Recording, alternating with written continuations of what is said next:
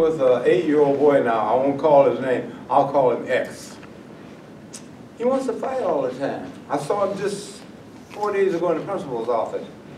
If he doesn't like the way a kid looks, Mr. Superintendent, pop, he'll pop him, knock him down.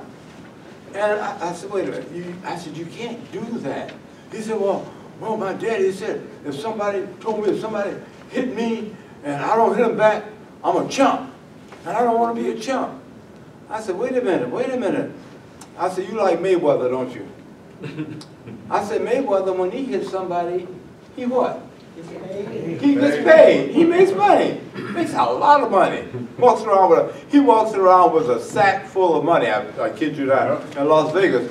And I said, isn't he afraid? And then I look at those guys around him. I see why he's not afraid. Yeah, his guy's bigger than you around. He's big, bigger than Khalid. So I said, but when you hit somebody, you get in trouble. I said, don't hit people. I said, one day you're going to hit somebody that's going to be the wrong person. They might have a daddy, or a big brother, or an uncle.